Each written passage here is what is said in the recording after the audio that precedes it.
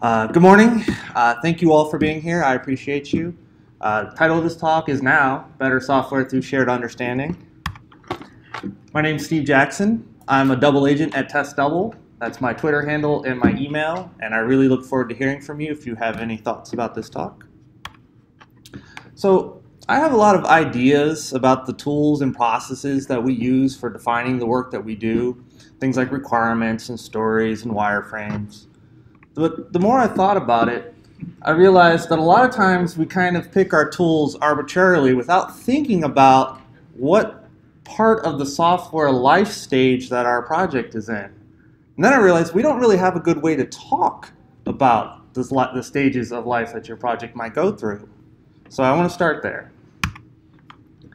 So as I see it, the first stage here is the big idea, right? This is where our ninjas and our rock stars hang out. They hack something together and they're really excited about it. And then we might say at this point, you have a solution looking for a problem. But that's probably not fair. They have a solution to a real problem. It's more accurate to say we have a solution that's looking for users. Who cares about this thing? Who's really going to get excited about it? And once we sort of find that, we can move into stage 2. And this is all about how do we take this idea and keep it moving? How do we get releases together? How does our team do things? How do we form? What does it mean to be part of this project? And we start to define those things. We start to come up with norms and conventions for our team. And then we start to codify some of those decisions in tools. And then once we do that, we enter the third stage, which is the hyper-productive stage, where we're just shipping features all the time. And our focus switches to what are we going to build next? What else can we do to make our users even more excited about this project? And this is where we start making money.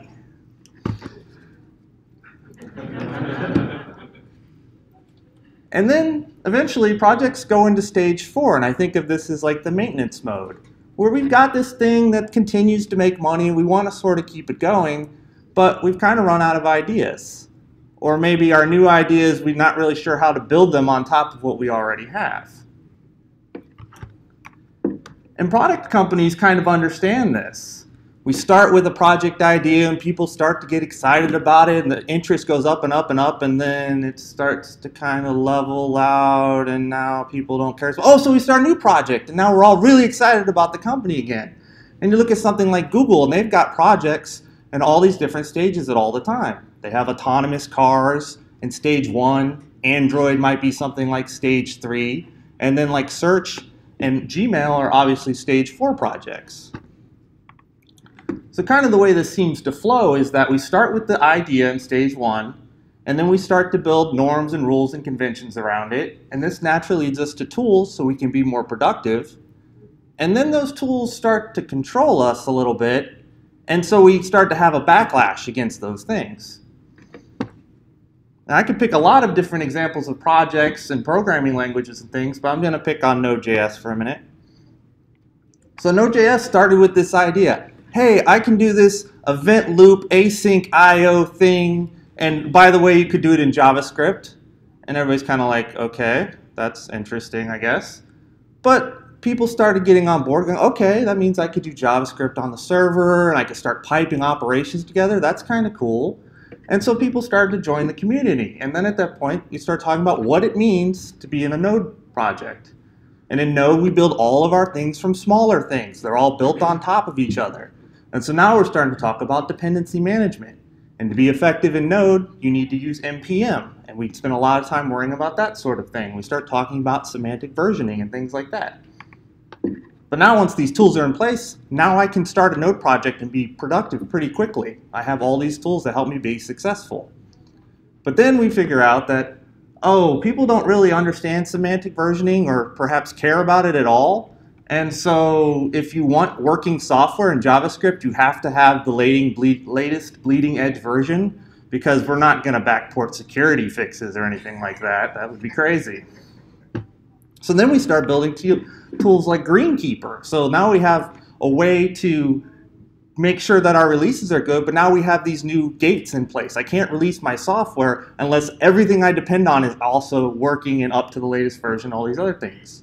And this is where our pointy-haired bosses start getting involved, and they make rules like you shall not release unless we pass all of these checkpoints, things like that. And maybe Node will start to feel a backlash from that sort of thinking. But if we zoom out, we can see that JavaScript has followed this whole life, death, rebirth cycle for 20 years. JavaScript started in 1995. It was built in 10 days by Netscape. By the time I started writing JavaScript in 1999, I feel like we were starting to peak, and we had fragmentation because Internet Explorer had a different version of JavaScript that wasn't copied very well. But I wrote this sweet drop-down menu system in IE5 that looked amazing. It didn't work at all in Netscape, so my project got canned. And so I said, this JavaScript is stupid anyway, can't do anything, so I'll go work server and fat clients and stuff like that. And I feel like a lot of people followed me, maybe, I don't know. But around 2006, we got excited about JavaScript again. We've got jQuery, we've got Ajax, we're talking Web 2.0.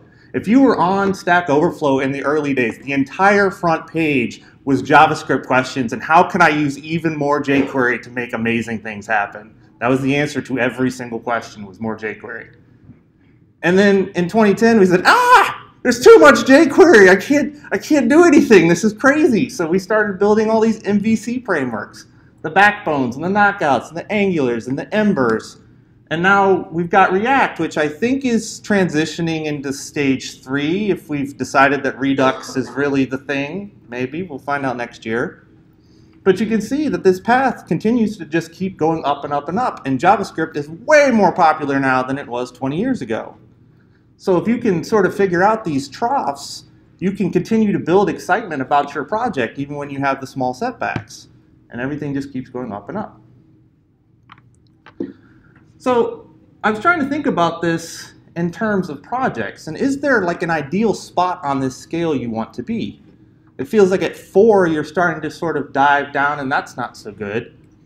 But then I thought about it, it seems like, okay, well if I'm a commercial project, stage 3 is where I want to be. This is where my users are continually asking for more features and are willing to pay me more money, so I'm going to keep adding more and more stuff. But an open source project probably wants to be in stage 2, because this is when people are talking about your project and trying to figure out how I include it with my project, and there's a lot of interest around what's going on. So it's interesting to me that there isn't really a universal place where all projects should try to strive to be. And then I thought about this, and it's not just technologies, it's not just projects, it's people too. Think about where you fit on this timeline. Where do you feel interested and fulfilled and productive and valued? Are you a stage 1 kind of person? Are you always hacking together new ideas, you're full of new designs and always sketching out new things and trying them out? Are you a phase 2 kind of person? Do you like laying the groundwork for people to come behind? Are you talking about testing strategy and continuous integration and things like that? Are you a phase 3 kind of person? Or you're like, well, these are just all tools. I just want to be productive. I want to keep delivering value. And I really just kind of get upset when my tools don't do what I expect them to do. Are you a phase 4 kind of person? Are you a natural caretaker? Are you looking out for the users you already have and you want to keep things running smoothly? Now, me personally, I'm a late 2 kind of person. So I love talking test strategy, I love automating builds, that makes me happy, and I'm pretty okay in phase 3, like I can crank features for a while before I get bored. But notice this is the middle of the scale, and it's my scale, so it's entirely possible I'm biased here, and I'd love to hear if you have other perspectives. And the thing is, I want to work with people all over this scale. I love working with ones. They're so innovative. You can't give them a problem they won't try to find a way out of. That's great. I love talking to 2s. They like the same stuff I do. We'll talk about test strategy and automation and everything else for days. 3s are great. They're focused on delivering business value. They want to be productive. I always look at 3s, they're like my canaries in the coal mine. If they're not happy, there's a problem with this project. We need to do something. And then I like 4s. They think more strategically. They're looking out for the users.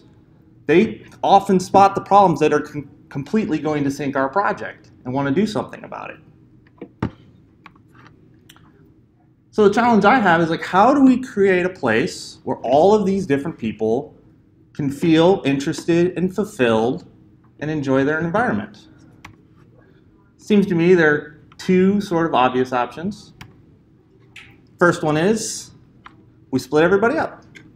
We let the ones come up with new project ideas, and then they pass those off to the twos, and well, they're probably bored now, so they'll start a new project idea, and we'll just keep it going. We'll pass the two project along to the threes and then along to the fours.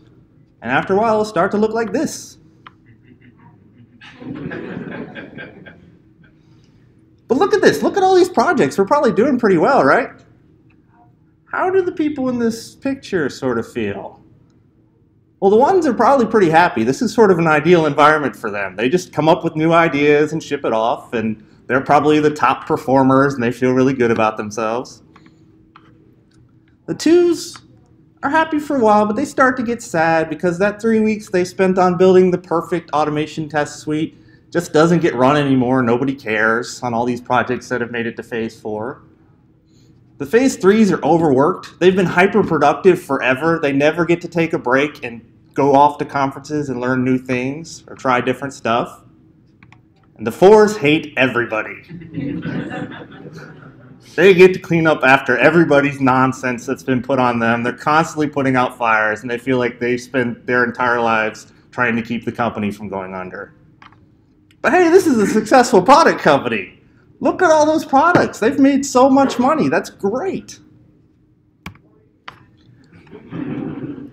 I think more than the happiness factor, or maybe equally so, the thing that bothers me about this is that the teams become little monocultures.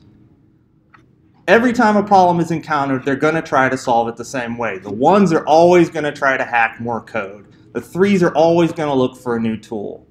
The twos are always going to try to build a new tool. They're lacking in diversity. As an industry, we are finally starting to come to grips with the idea that, hey, it would be nice if everybody didn't look like me. We need diversity across all the different spectrums. We need it gender and ethnicity and race and sex and age and everything else. Because when everybody looks like me, bad things happen. Google Photos and Flickr in 2015 both started auto-tagging black people as gorillas. When the airbag was first invented, it killed dozens of women and children because it was perfectly set up for the average American man. Voice recognition was invented in the 80s and immediately flopped because it couldn't understand the female voice. And that was 95% of the target market. Teams that are homogeneous lose out on these perspectives. Their overall group intelligence goes down. Their performance goes down. There's tons of studies around this. The problem is that everybody feels like they're objective and rational and that they make good decisions. But I feel like techies are really bad about this. Like, we think because we work with computers, we're somehow more logical than everyone else. But all of these studies keep proving that humans are just terrible at noticing our biases, or even acknowledging them when they've been pointed out to us. We're able to come up with an excuse instantly, without conscious thought, about why that doesn't apply to me, and it doesn't matter. We can't know all our biases, and we can't clear away all these false perspectives. We need outside help. Contrary to what I believe, T-Pain did not create Auto-Tune, is actually this guy, Andy Hildebrand. He's a seismologist from Exxon. The Harvard Business School did a study where they crowdsourced a number of problems in various domains, very complex problems. And what they found was that people whose domain of expertise was 6 degrees removed from the problem domain were 3 times more likely to come up with the correct solution. What this tells me is that the sort of problems that a stage 1 software project runs into probably should not be solved by stage 1 software developers. So what's our other option? Oh, we can just dump everybody together, right? Let's see how that goes. If we look at our stages again, we can say that the first stage is all about adding new functionality. I don't care what we made last week. It doesn't have any users anyway. Let's throw it away and start over. Phase 2 is about stabilizing what we have so that we can move to stage 3 and add some more. And then we add things and things keep breaking, so now we start working on stabilizing again. So maybe thinking about this linearly isn't really the way to do it. Is it two cosmic forces that are constantly pulling us between capabilities or working on sustainability? Now, left to our own preferences, the 1s and 3s are always going to want to add new software, and the 2s and 4s are always going to want to try to solidify what we already have. We need something a little bit higher to help us all pull together and create an environment where we all feel like we can contribute. If we look at our phases again, I think each one is defined by a question that needs to be answered before you can move on to the next phase. And the first phase, that's who. Who are my users? Who cares about this thing? And the second phase, it's how. How do we keep this going? How do we make releases? When we figure that out, we can move into what? What are we going to build next? What's the next great thing that we're going to do? And then phase 4 is all about predictability. When are we going to do our next release? When are we going to fix this bug? And the overarching question, I think, that we could apply at any point is why? Why are we building this feature? Why are we building this project? Why does this team exist? Why does our company exist? What are we here for? Now, I think it's interesting because Agile methodology spent a lot of time thinking about this why. And they promoted things like user stories so that we would remember that, of course, when we build features, they're for people. That's why we do it. But what happened with Agile? It started with some principles and norms and ideas, and then it turned into tools, solidifying those norms, and then it started to control us, and now there's a backlash to the point where you may not want to be Agile anymore. We need something where we can come together on. We need to be able to take all these different perspectives and actually understand what each other are saying. Now, this isn't easy. This is going to involve actually talking to people and being open to changing our minds. We don't all think alike, so we have to be willing to entertain other perspectives and modify our thinking based on that. So what does it look like if we actually get it right? What does a diverse team look like that's working well? The team comes together when there are problems. They don't spend a lot of time split up amongst roles. They have some idea of who is working on the most important thing. They have some idea what the most important thing is. That's probably the most important thing. And then they have some idea of what to do about that.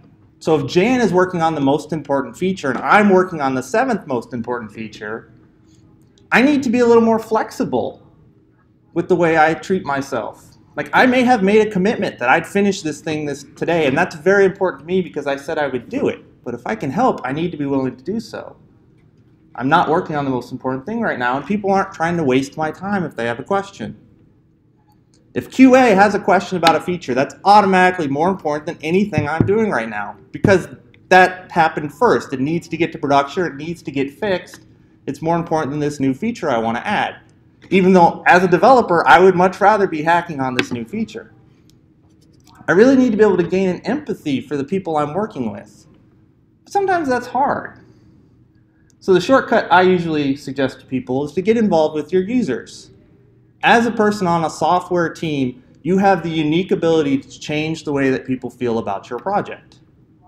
That's powerful. So if you can get involved with user research, do that. Like, I'm not a UX expert, but I can listen, I can take notes. If you can do support for a week, find out all the little tiny things that drive your users crazy and you might be able to help with.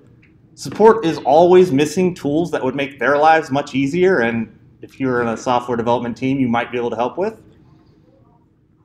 I worked on a project for the United States Navy for 4 years.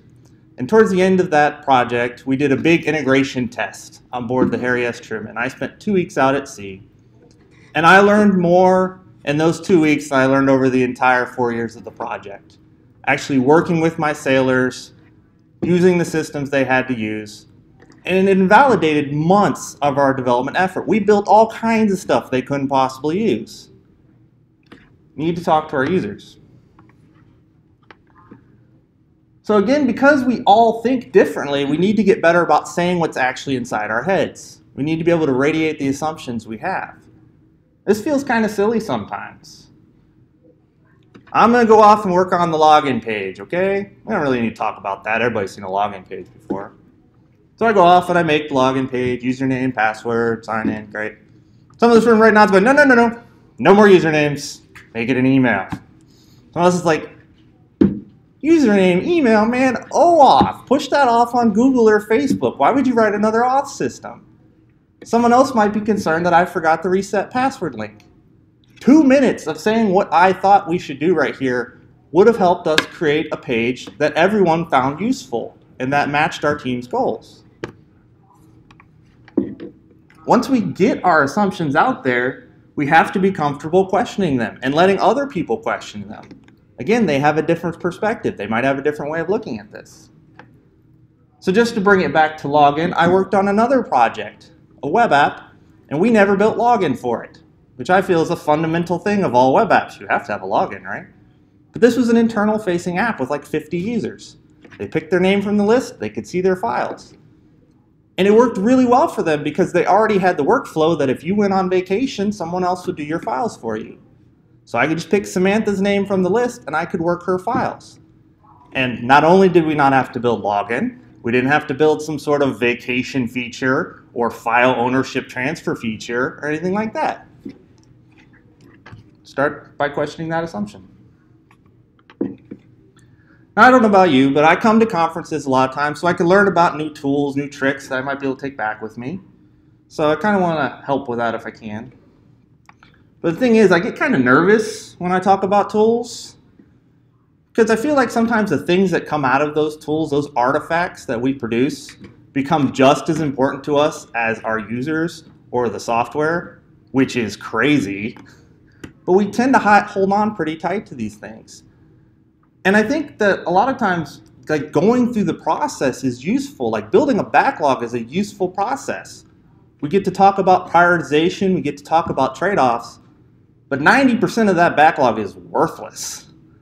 So I think my ideal is that we use these artifacts to kind of help us come together, and then through the fire of building a shared understanding, it emerges from the ashes in sort of a magical, mystic way. I think that's my ideal. But you can make the argument that, well, what about the people that weren't there? What about the people that come on later? Surely they need to know what we talked about, what we decided on. And yeah, maybe, I think so. But I've worked at places where it's like, yeah, just go Google Drive. And have you ever looked for something in Google Drive or SharePoint? If you don't know exactly what the name of that file is, you have no chance of finding it. So if you could take 5 minutes and actually help me find the file, I'm not trying to waste your time, maybe give me a little outline, I can start to get enough context that I can add my own perspective to what we're trying to accomplish here. As I started thinking through tools, I realized that I don't like tools as they become more controlling and towards the end, right? Death by specification was the original title here. But I started thinking about this, and it seems fair that in the beginning, we want our tools and processes to be pretty loose, that we can change pretty quickly. But by the time we get towards the end of a project, it's probably fair for those tools to be a little more binding. If I'm working on a mature application, it is a reasonable expectation that every feature I add works in web, works in mobile, does all the logging we expect, sends the right things to the metrics server, things like that. And a lot of the tools that we use in these very mature projects are all around making sure we don't forget all of these assumptions that are built into our software now. And all the tools, I decided that maybe it's my bias. Like all the tools I like are really designed to keep projects from going into stage 4. Because I like my software to be soft. I want it to be easy to change. That's what makes me happy. But the natural tendency of projects is to go towards stage 4. And a stage 4 project is a successful project. It's made enough money to keep us all employed up to this point. That's pretty good. So maybe I need to take a step back and think about this some more. So in the last year, I've had the opportunity to work on a project of each of these types. I did the MVP, where we had a month to deliver a product, put it in front of users, see what they think. I've done a rewrite, which is the quintessential stage 2 project. We've got all the users we could possibly want. Now our big concern is, how do we do this so we don't have to do another rewrite next year? I worked on a more mature project where my pair and I were adding 3 or 5 features a week and delighting our users, and that felt great. And then I've worked on a project that's doing a pretty good job riding this capability sustainability seesaw. They have market pressures where they have to continually add new features to keep up. But after they add those features, they take some time to build some sustainability in and reevaluate where they're at. They've done this successfully for years. So I think one of the questions we should ask is, are the tools we're using right now helping us answer that key question we need to answer to move forward? If we're talking about release planning in stage 1, that's crazy. You may not have a project next week. Likewise, if we're trying to figure out continuous integration in phase 4, that's also an obvious problem. Howard Hughes went to his engineering team and said, I would like a steam-powered car that can go from Los Angeles to San Francisco on 1 tank of water. And it was pretty ingenious what they did. In order to hold enough water, his team put pipes all through the car so that they could make it. And Howard Hughes saw this prototype and said, well, what would happen to the person inside if it got into an accident? Well, they'd be boiled alive. They're inside a giant radiator. And he allegedly got so upset that they cut up the prototype into pieces no bigger than 3 inches square. Now, you could take a few lessons from this. One, you could say, well, maybe Howard should have been more involved in this project. Maybe, but he's a busy, important guy. You could say that, hey, he should have written all the requirements up front. But this was the first time anyone's really tried to do this before. That's kind of hard to do. And I feel like software usually falls into this category. There's something unique about every piece of software that's being written. If not, you should not write it. You should go buy the copy. Copies are cheap. Software is really expensive. The lesson I take is, I wonder if Howard had used an example of someone getting into this car and driving it somewhere. Because I could see as an engineering team just taking this as a challenge. Could it be done? Not should people actually drive in it. So much like the bindingness of our tools, I feel like our tools potentially work on this continuum between very abstract and far more concrete. And I think that as we make things a little more concrete, interesting things start to happen. An idea is a very abstract thing. Build me a steam-powered car. I could take that a lot of different directions. Build me a steam-powered car that's safe is an entirely different thing. And if I could build an example using a more concrete example of someone getting into the car, that might help.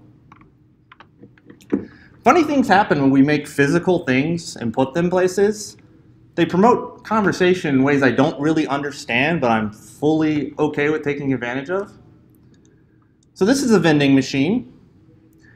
We were working on vending machine software, and we were having a hard time with this one feature that involves split payments. And every time the development team thought about this, we're like, man, this is going to add so much complexity. And we try to explain it to the business, and they were just kind of like, it's just a thing that you do, don't worry about it. And so Nicole here cut pictures out of a magazine, put some prices on it, and had our product owner come walk through the example with us. Like, okay, I walk up to this machine, I see a Snickers is 75 cents, I got 45 cents in my pocket, I'm going to put 45 cents into the machine and then swipe a credit card? And our product owner sort of then finally understood that we didn't know why this thing was being built, and she could articulate the reason that made sense, which was great. We built a shared understanding around this. Potentially even better, as she was articulating it, she realized that, oh, that really only affects a very small part of my user base. And if it's as complicated as we're saying it's going to be, maybe we could defer that. Hey, win-win. I was really kind of skeptical about this when I first started doing it. Everyone in my family is an amazing artist, and I'm not. You kind of saw my curves before. I hand drew those very nicely. But as my friend Nicole says, like if you can draw some boxes, you can draw a line, you can handle this. So the idea behind collaborative sketching is that a team and probably the stakeholders get together in a room and they talk a little bit about a feature or they talk about a particular product, and then everybody draws what they think it looks like, the user interface or whatever makes sense. And it's amazing what happens. Once we have all these ideas out here, we find out that it's not only the rock star designer that has amazing design ideas. Like everyone has used software before. They can contribute to this. And as we start pulling features from different people, it becomes a very collaborative sort of thing. And I start to feel more ownership over this thing because it uses my cool little widget that I liked over here. It's really cool. Has everybody seen this before? I call it the tire swing cartoon. It's been around since at least the 80s. And it's funny because it's true, right? This is what happens. We all have different expectations of what software is going to do, and we're all disappointed. But I can't help but think at this point, like if those 10 people had gotten into a room and drawn what they thought this would look like, they probably would have walked out with a tire swing.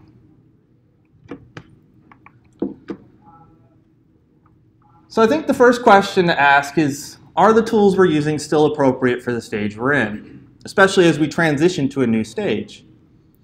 I had a number of really great experiences using Cucumber. We were using it to build a shared understanding, and it felt really good to have people understand why we were building different features. So I would take this to other projects and be like, you guys, this Cucumber thing is awesome. We all should do this. And it didn't work so well. And what I've come to realize is that Cucumber is a pretty nice stage 3 tool. But in stage 1, it's kind of crazy to be talking about acceptance criteria and what our thing's going to look like when we're going to change it tomorrow. And by stage 4, it's almost necessarily changed into a regression suite because that will help me feel safer about the stability of my software in phase 4. Something like collaborative sketching is really great in phase 1, but by phase 3, our product is so well defined that it's hard to reset to a blank slate and really get new innovative ideas. My other criteria would be like, is this thing still helping us stay together? Is it good for our collaboration? I've been on teams where we've abandoned user stories because we've already internalized what it meant. Of course, we're building features for users. I don't need to go through the ceremony of, as a, I want to, so that. So we just kind of put it aside, and it worked well for us. I really like examples because they are a little more concrete than just the abstract idea. And when you make an example, you have to put enough detail into it that it starts to reveal your assumptions. So now that can start to be picked apart a little bit. The other thing I like about examples is they usually have actors. And with that person that's central to the story, I start to build an empathy for them. And it makes things more memorable. I've read dozens of diversity studies, and I don't remember most of the statistics. If you came up to me and asked, like, why is diversity important, I would give you all the anecdotes and examples that I've heard because that's what sticks with me. The personal stories that people tell are what make this a memorable and important topic to me. Not that the data isn't important, but I don't remember it as well. As we work on building this shared understanding, we start to evolve based on all these new perspectives coming in. And as we kind of come into an alignment around this, we start to build a shared purpose. And this is a really powerful thing for a team. This is the mission of Test Double. Software is broken. We're here to fix it. Now, our understanding of this mission continues to change based on new context and new perspectives. And the implementation will change based on what's right for the situation. Sometimes making software better means adding more tests to the project. Sometimes it's building a new tool. Sometimes it's giving more talks. Sometimes it's sending an email. I often say I wish the most important thing I did today was commit code. It's usually having a conversation. That's okay. Sometimes it's cranking features so that somebody else can do the fixing. All of this fundamentally works within our mission and helps define who we are. I understand why I work at Test Double and what we're trying to accomplish. And with this shared purpose, group decisions start to take on my own individual convictions. If the group decides, hey, we should give more talks at conferences, now I want to give more talks at conferences. I've bought in and I believe. As we make continued efforts to get to this shared understanding and have these conversations, we start building connections with each other. An interesting thing happens. It's a positive reinforcement kind of loop. As I make a connection with you, I remember and care more about what you're saying. So as we continue to make these processes, they reinforce themselves over and over again, and we build a better understanding. And as we get better at this, we start to become better storytellers. People who can convey information well are storytellers. They can give examples in such a way that they have some empathy with them and they become memorable. And your story isn't just your team's story anymore, it spreads. It goes to the sales team, it goes to the executive team. Now your users are telling the same story. And the oral tradition of storytelling to me is pretty amazing. When I think about this guy Homer who was wandering around and told the story of the Iliad and the Odyssey well enough that people repeated it for hundreds of years until they invented an alphabet, and then they could write it down, and it's still carried all the way forward till now. That's amazing to me. And these stories really help define what it means to be a Greek person, all through this tradition. So if we start with examples, we can move towards a shared understanding. As our shared understanding continues to evolve, we can get to a shared purpose. Through the practice of continuing to try to build our shared understanding, we build connections, and now we have a shared story that we can tell. And eventually that leads to a culture that's capable of doing great things. So I'm running out of time, but I wanted to leave you with two thoughts. The first, if you get nothing else from this talk, please understand that a shared document does not equal shared understanding. And it's good to be able to work together with people. Like, it feels nice to accomplish something as a team. But being able to work well together is an amazing thing. I've been part of teams that have had so many different skill sets, perspectives that they could tackle any problem, and it feels great. You feel unstoppable. People often ask, like, where do you see yourself in 5 years? I have no idea. But I know where I want to be when I'm 70. I want to be working as part of an amazing team that's doing great things with people that I really care about. And I want everybody else to have that too.